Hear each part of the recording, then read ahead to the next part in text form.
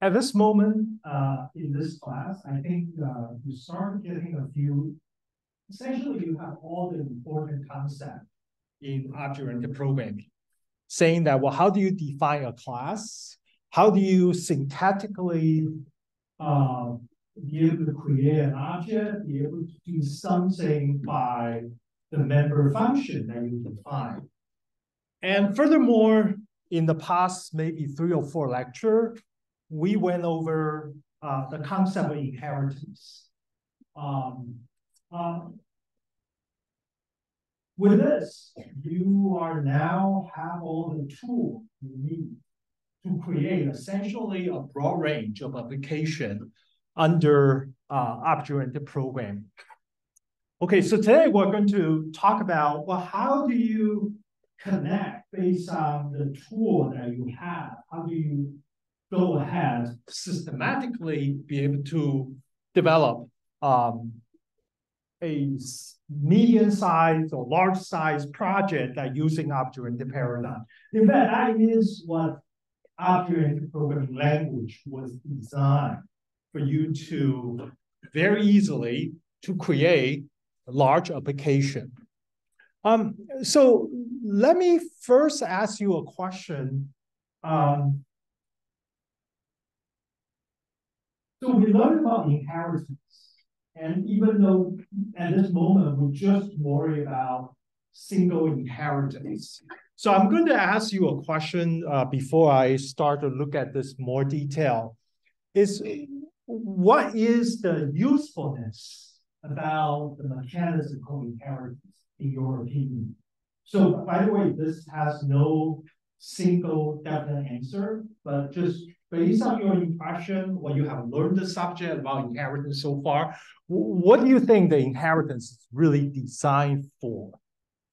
That under what situation is useful, and for what purpose, for what advantage? And of course, there is a complexity with the negative part, which we'll also cover. But right now, I just want you to think about the positive perspective on inheritance. What do you think that inheritance can enable us or help us? Yes. One of you first? Yeah, go ahead.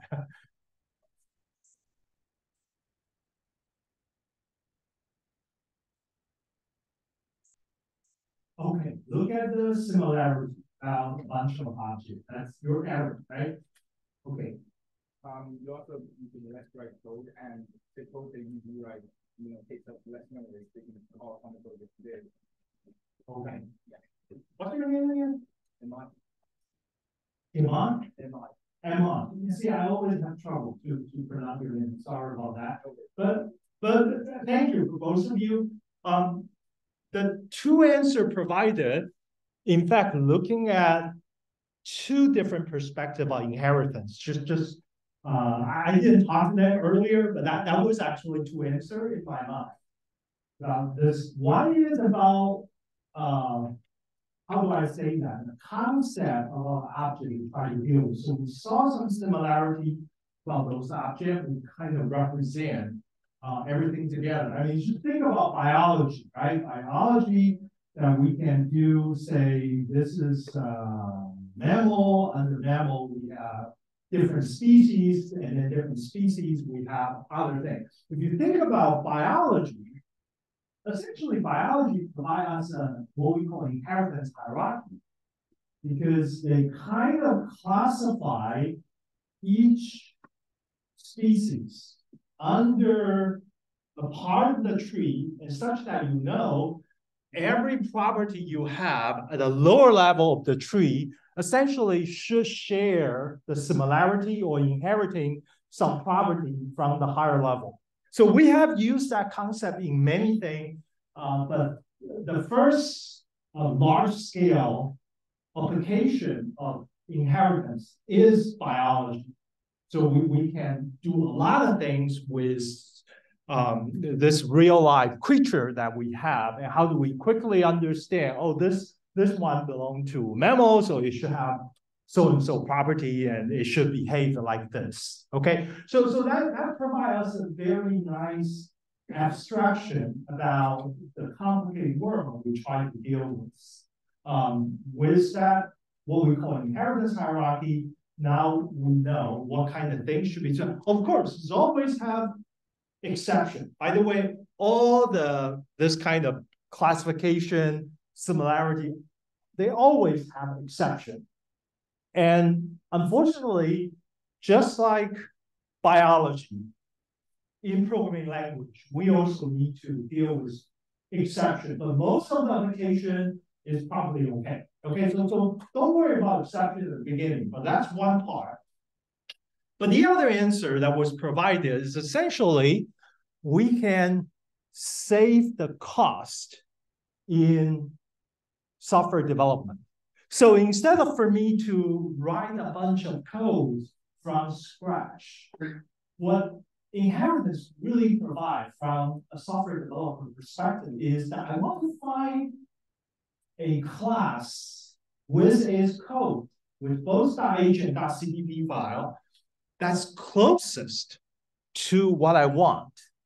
Then essentially the object-oriented programming is just take that out and try to extend it, derive by defining another class. And then I basically adding the difference between what I want to accomplish and what was already there in the inheritance hierarchy. So then I can deploy a first prototype in no time. So that is a power of inheritance supporting software development. Okay, so you can see that there's at least two perspectives. That's the most common perspective. One is related to your understanding how you model the complex world with a nice hierarchy, just like biology, to help us understand what's going on in all the complication. But the other way is that we can really reusing code, reusing the software that we already have, and then extend it a little bit. We have to make some modification, and we need to override some of the behavior from the parent. Of course, you need to know which language you're using, either Java, Python, or C++. There are some tricks that you need to do when you try to inheriting, okay? So those are the two important issues we need to understand in order to use the inheritance correctly. But I do want to say that these two purposes, in the short term, they sometimes might conflict with each other. So that's the practical thing you need to deal with. Because if I want to design a large project with a lot of programmers, then I care more about a natural understanding about all the inheritance hierarchy. So I want to define an inheritance hierarchy that's consistent with a layman understanding about the world I try to model. But on the other hand, if I just want to have a project due tomorrow morning, and I want to show it to my boss, then essentially I might inherit a different class because I don't want to redesign a lot of things. And I just want to have a quick and dirty implementation and perform a demo. And maybe after that, after I've done that a few times, I realize, okay, this is what I really want. Then I switch back to the abstraction side, try to come up with a good implementation. So I just want to say that object-oriented language provide two perspectives. In the short term, you might need to decide what you want to do regarding whether you want to do hacking or you want to do a more clean slate design about inheritance hierarchy. Okay, so that's a practical stuff you need to deal with. So homework assignment number 4, I really want to guide you through this process so we can see that from what we want until the tool or the representation we use and until we reach the final code that kind of represent what we want, okay? All right, so let me first talk about scenario. So a scenario is something which is you can think about, usually people say, hey, I want to build a system. I want you to build this fantastic piece of software that is going to solve all the problem. Then usually your first response is that, well, can you give me a scenario? So as a programmer, you cannot just say, hey, I want to build a system that can help the food safety of our society. Oh, that sounds great, right? You want to build a system to do food safety. And the natural response, as I show you an example here, is I want a scenario about what kind of situation that you're dealing with, what kind of expected response we want from the software we're going to build. And from there, from the scenario, what you can abstract is the class and the object, whatever you're supposed to write in your program. So we started with a scenario. So this scenario, maybe I kind of make it up really fast. So let's see if it makes sense. By the way, you can make a suggestion about what we want to change. So assuming that a customer, he went to a Target-like store, okay, to purchase something. So you can see here, he purchased two things. One is he purchased a box of beers, and he purchased a laptop. Okay, so purchased two things. One is a laptop, one is a beer, and then of course he took it home. Okay, after he took it home, he invited a bunch of friends to have a nice evening celebrating that doing really well in midterm number 3. Okay, so after that, the next day he did his academic work on Saturday, I assume, in TLC in this building, and then he was doing some work. But right at that moment, the Target-like store realized that the food product, in this case is beer, has some issue. I don't want to speculate what kind of issue. Maybe somebody put some poison in there, or maybe they put the wrong ingredient for that particular food. Okay, so now what they need to do is that they want to identify all the customer, not only all the customer who bought the product, but all the customer who consume the product. In this case, we need to track not just the customer, but also the friends who actually consume the product. So within this maybe 12 hours, we need to, if you still have the product, probably they still have a 9 bottle of beer in that home that we need to actually allocate no more consumption about the remaining box of the beer. That's number one. Number two, those 3 people who consumed last night or whatever, whenever they did that, they need to be number one, identified, notified, and probably they need to be sent to the hospital immediately for checkup or something like that. Okay, that's a scenario. I said I want to, if somebody asks you to do a food safety system, you essentially have a piece of white paper you need to deal with. But the scenario helping us try to identify what kind of object, what kind of I call member function, for example, you need to start to coming out. So let's try to do some exercise. Just look at the scenario I described to you. What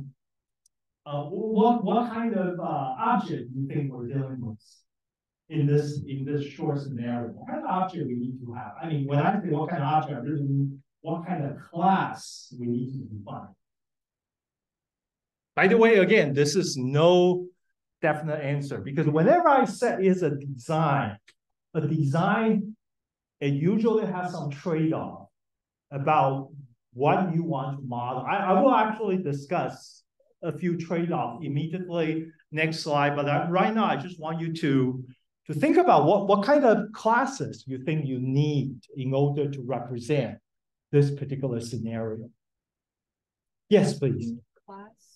You want to let me write it down. You want to have a What am I doing? No. I cannot get out of here. Okay, sorry. I will write it down. I remember you understand what I'm saying, okay? So we're saying that what kind of classes? So you said food, right? Is that good? It's a food class. Yeah. Person. Okay. Well, yes. Yeah. What? Store. Okay, store. Like a Target, right? Okay. Anything else? All great answer. Anybody?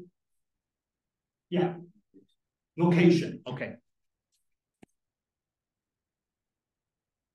What else do you think we need? Yes.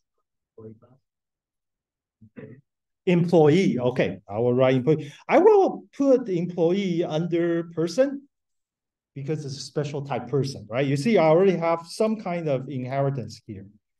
All right. By the way, store could be location, location could be store, but let's anything else? Yeah, please. Record. Okay. You're talking about the record we did for early homework, right? Is that right? Okay. So, by the way, record is important because record is some kind of logging or tracing. Because once I've done a transaction, when Target Life sold a box beer to customer X. Okay, by the way, we're not worried about privacy at this moment. Okay. By the way, there is a solution to deal with this to still be able to trace without any privacy concerns. So you don't have to worry about, somebody actually know I bought 12 bottle of beer or something like that. Okay, so there is a way to do the privacy, but when we need to inform people for their safety, then there's a protocol for us to get this. Okay, so record is important because we need to keep track. So we not only need to keep track, by the way, not only the Target Life is on the track, they sold you a box of beer, but also when your friends come to your house, they can shoot 2 bottles of beer. By the way, anyway, you have a friend come to your house to drink your beer, or milk, or cereal, or something more serious? No? Wow, you guys are not so social. Okay, so just remember, after you take this course, you put a label in front of your refrigerator saying that any of you visit my apartment, your apartment, being that if you take any food, you have to pull out the application and register yourself, saying that, okay, I consume, half a gallon of milk or something like that. Okay, it is crazy. It's for their safety, right? It's for their safety. Okay. No, by the way, that's what Google has been working on for the past at least 6 years. They developed smart fridge. If you look at the timestamp about when the idea of smart fridge is at least 6 years, so they can track your refrigerator about what kind of food item was there. Because if you think about that, they collect all this information and they can actually sell the information to Target Life to say, hey, we believe that there's still about 200 million gallons of milk unfinished in the Davis refrigerator, so you don't need to purchase more because something like that is interesting information. But the important thing is that if you have a smart fridge and then you build a facial recognition software, you will be able to trace down if your friend is sneaking in to steal one of your avocado or something like that. Okay, so it's okay. So remember, I said I'm always respectful for privacy. All right. You please believe me. Okay. All right. So what else should we have? What kind of other thing? Yeah. Date, right? So it's a time. That's important. Thank you. Because it's important. If I want to trace, I have to know the time. Yes. Okay, price. All right.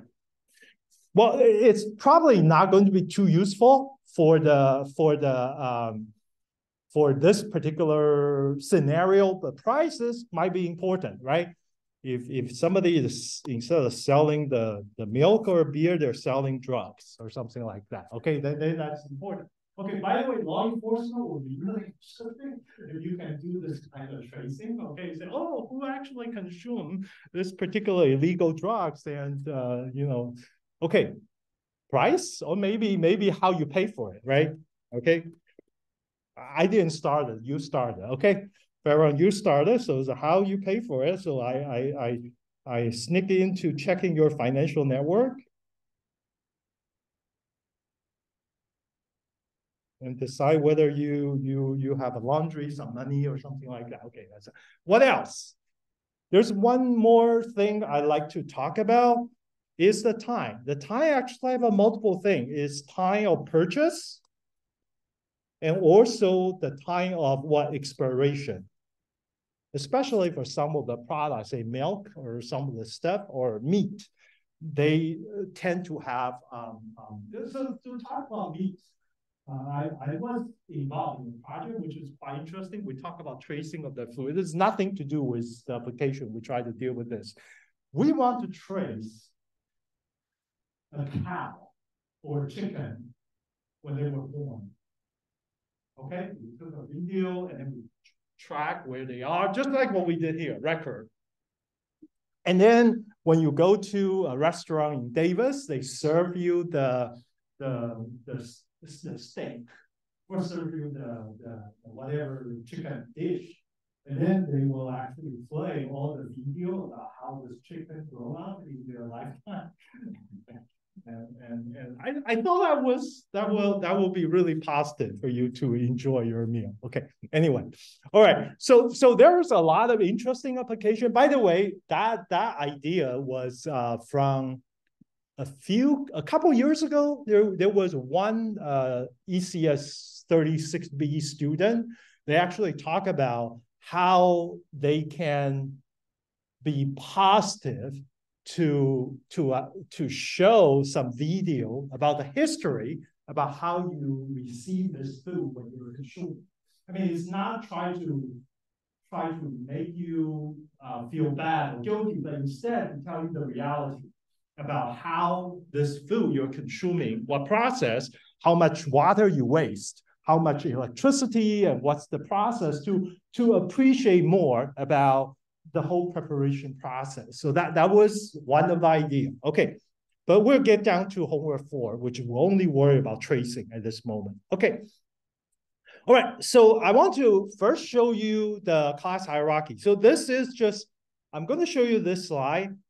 This slide is not a, I will give you a source code that's representing this particular hierarchy. So there are two things I want to tell you is, first, I want to kind of capture some of the idea that you presented. I'm not capture everything. But the second thing is I want to introduce you the term. You probably heard me saying this, but until now you see why it is. This is called inheritance hierarchy. So inheritance hierarchy, we have 3 things. One is called inheritance hierarchy. One is called containment hierarchy. One is called communication diagram. All right. So there are different formality to represent your design. But this is just one example. I personally feel this is simple. I don't need a complicated tool. I can just draw it on the piece of white paper or a whiteboard to talk to other people. So let's first talk about what is inheritance hierarchy. So inheritance hierarchy has only 2 purposes. Purpose number 1, I want to include every single class I'm going to implement on this sheet of paper. So essentially, let's take a look at this. Over here, I have 9 different classes. So I designed 9 different classes, and those are all the classes I would need to handle that. That's number 1. Number 2, I want to also provide what's the relationship among those classes, meaning inheritance. So that's why it's called inheritance hierarchy. So essentially, you can see that, okay, I have two classes. One is label GPS and GPS. I probably don't need label GPS, but since we have it, I just include it. Okay, so there is an inheritance hierarchy there, and record is very important because I need to do logging. And record at least at this moment, I don't see a need for doing any subclasses. So that's just fine. So just so you know, inheritance, sometimes if you don't need to use it, don't force yourself to do it. Okay, sometimes it's perfectly fine if your design is not a single beautiful inheritance hierarchy, but instead you have multiple trees. You have a small tree, a big tree, and sometimes you have a singleton. That's perfectly okay. And then you can grow. By the way, you can grow. If you build this tree, you want to modify. Think about this.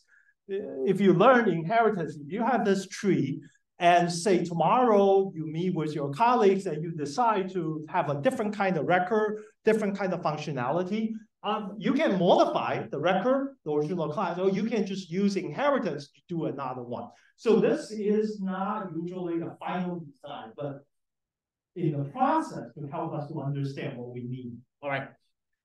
And we have a thing, and the thing I essentially have a inheritance looks like this. Thing is the original thing, and then I have something I call expiration because I want to. There are some of the things I don't care whether they will expire, but some of the thing is important.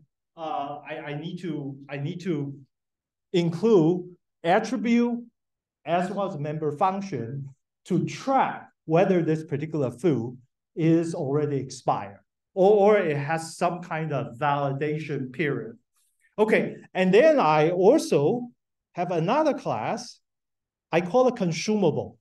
So the difference is that some of the items, you see that, for example, I purchased, this is just like the food item you mentioned earlier. What's your name? Victoria. Victoria mentioned about food. So this is, I kind of using consumable. There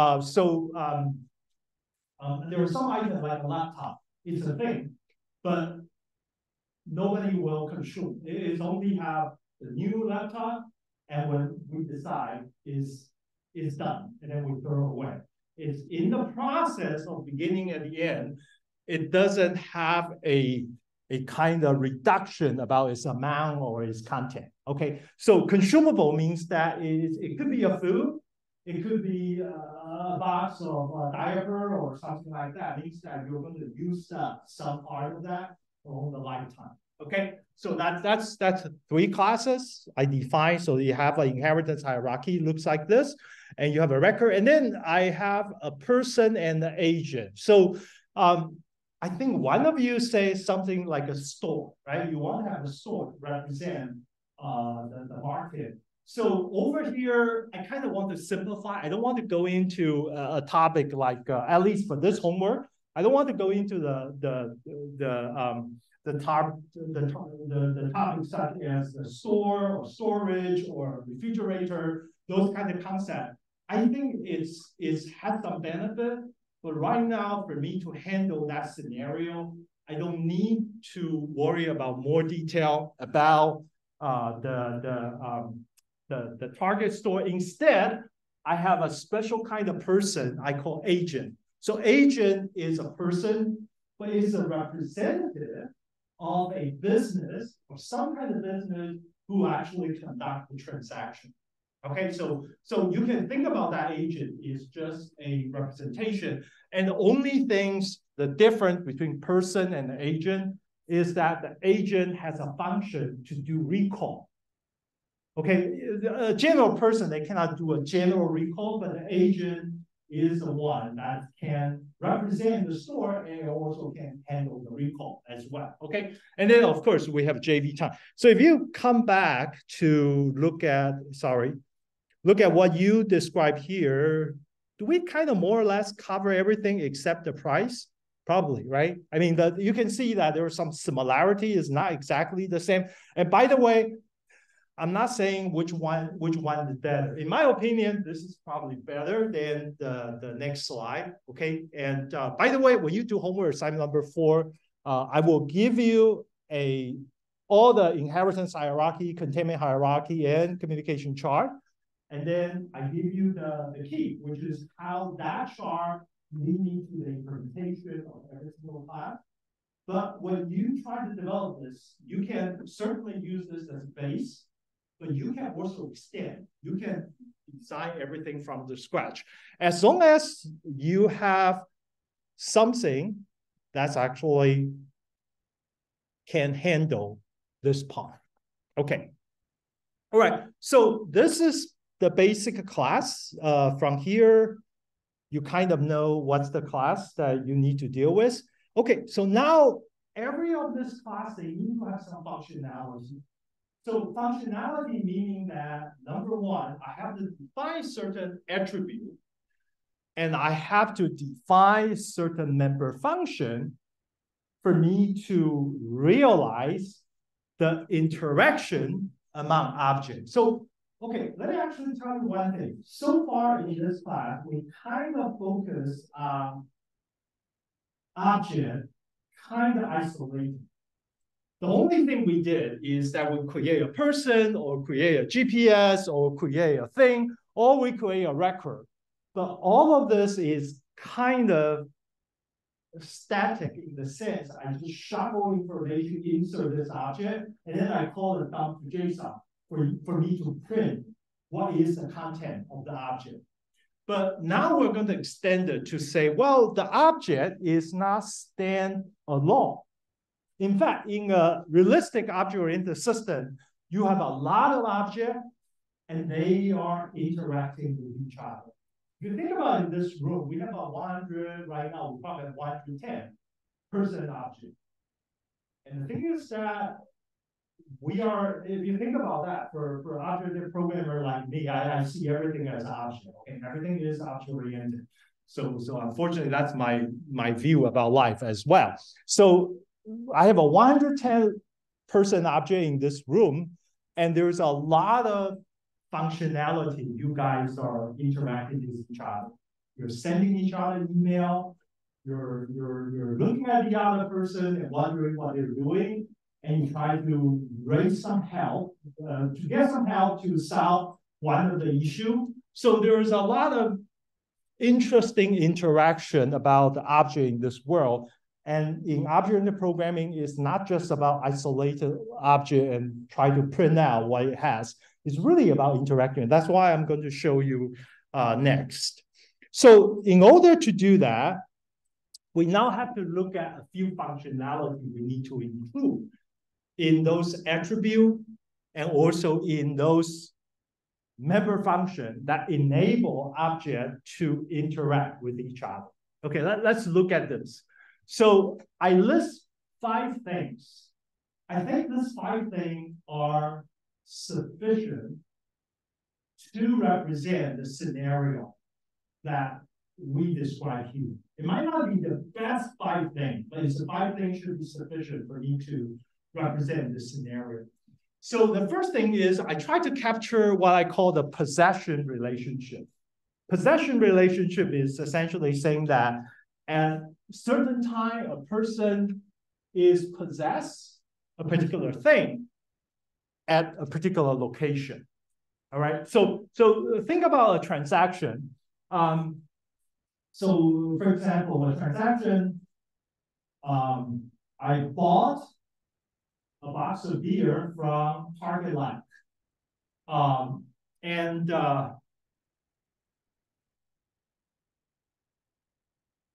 Before I bought this, Target Life has an agent. Remember, I said Target Life, I don't want to model the store, but what I model is an agent. So Target Life has an agent. They represent the store manager, in particular over there. And the thing is, before I bought it, the possession was with him. So you will have a record saying that this product, the box of beer, and the agent, at a certain time, is actually possessed this product. That means the store has it. So a transaction, when we try to buy a beer, that essentially represents two functionality here. Sorry, the first functionality is possession. Now I possess that because I'm the customer, I bought the beer, but also there is a detachment. The detachment is a special, it's a special kind of relationship to close the record, meaning that I no longer own that particular product. Okay, so that's the detachment. But let me actually go over here. There is also another kind of possession I call updated possession.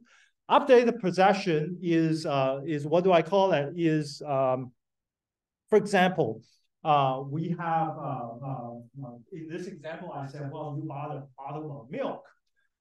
And then you consume 50%, or you bought a bottle of beer, 12 bottles, and you finish 3 bottles. So essentially, it's the same possession record. It's a same possession record, but the thing perspective is going to be consumable.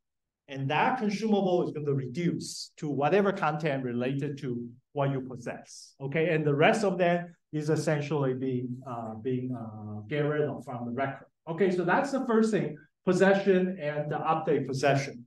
Okay, and the other thing is check-in.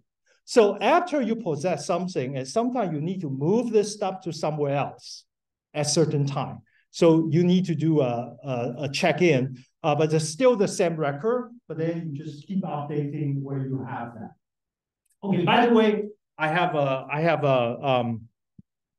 a logging functionality. When I say I change, it doesn't mean that I remove the record. I said there is a capability called logging that every changes in the record will be logged. So every single touches of here regarding you change the time, change the location, change the content, it will be recorded. So I have all the data. Why I need all this data? So I can look at the data to help me to identify who has been affected when I realize that the food needs to be recalled. Okay, so just clarify that. So what is the check-in? Does check-in just update the time and location? For example, the customer brought a computer from home to TLC to do some work here. So the thing is you need to do that kind of update. And detachment is essentially a special kind of check-in and saying that this record is done. For example, the detachment could be, oh, this one I already finished. I finished 100%, this product is gone.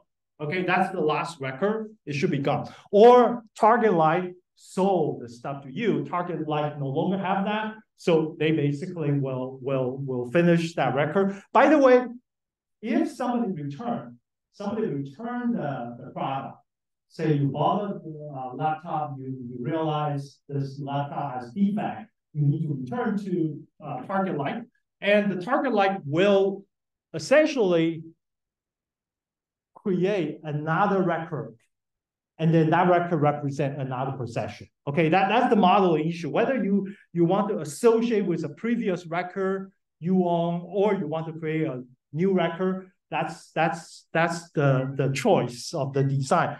But in my experience, to create a new record under this scenario might be simpler to implement. Okay, and then this important thing is called co-ownership. Co-ownership is a function saying that, okay, I have a box of beer in my refrigerator. Now I invite 2 friends come to my house, say, let's have some fun time. We watch TV or whatever activity, and then we enjoy, share some drink. And therefore, at that time, that's why I'm saying that your smartphone needs to install this application. And such that you create a co-ownership means that at this moment, this 2 extra friends become the co-owner of this product.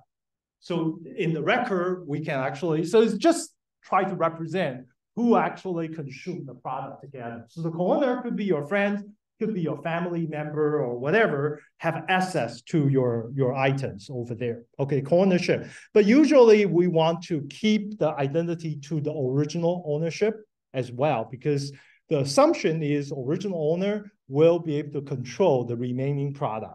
Okay, so this is a functionality. That's actually cover everything. So I kind of turning this into a bunch of classes and bunch of functionality I would like to implement in the object-oriented programming.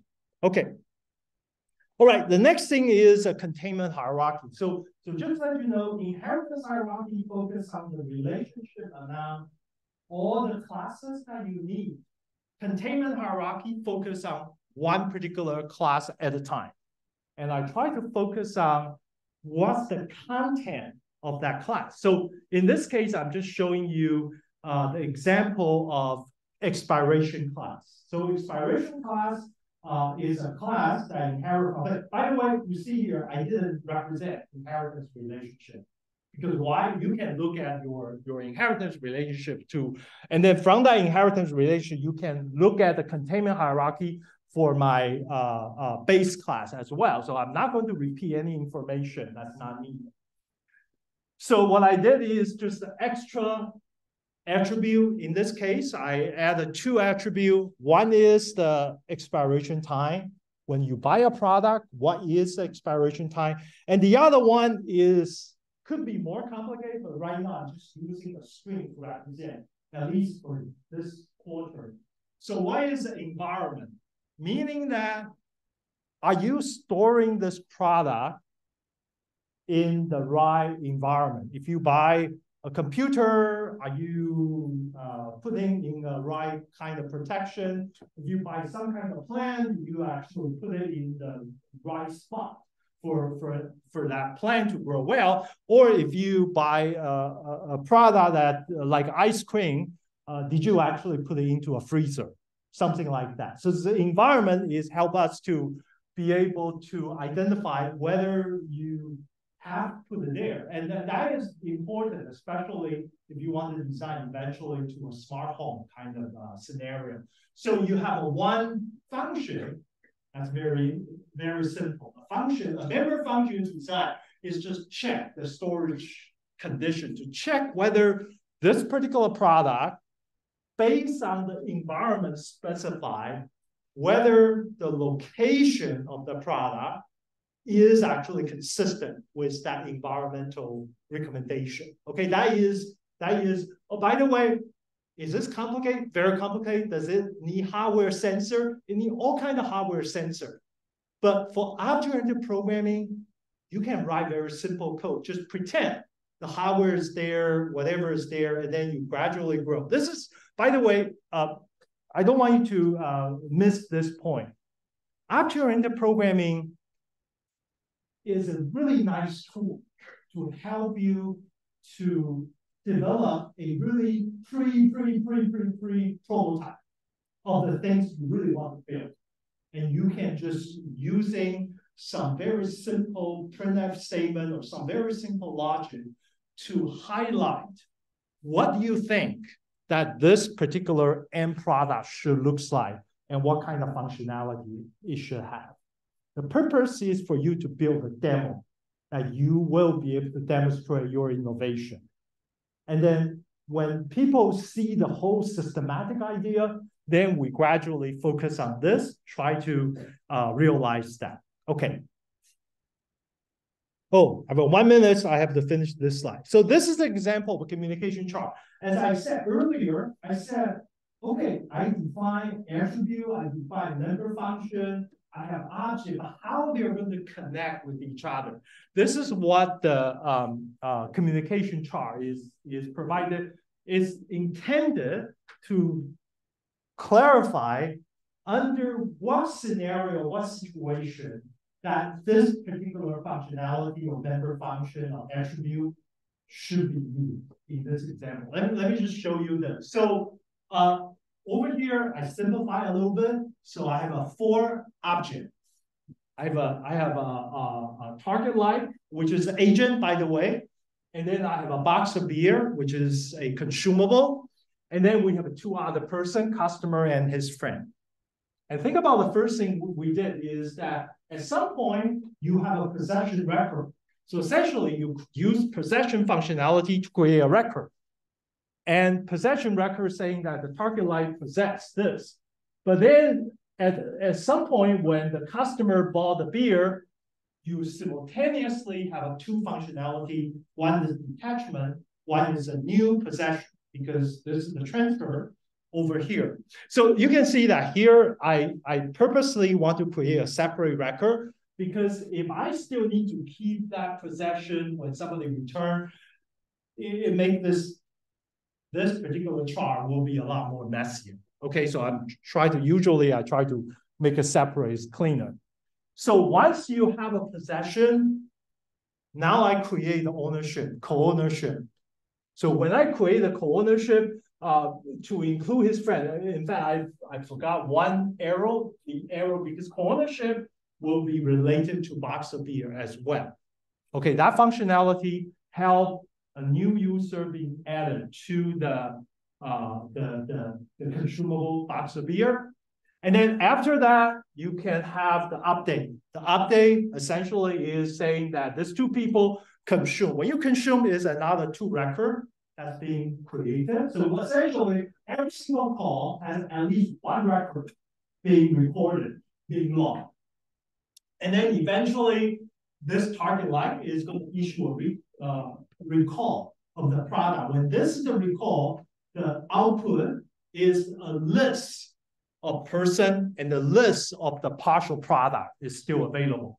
And also, it will provide where is the user. For example, if you remember the last scenario, when this was recalled, the customer is in TLC.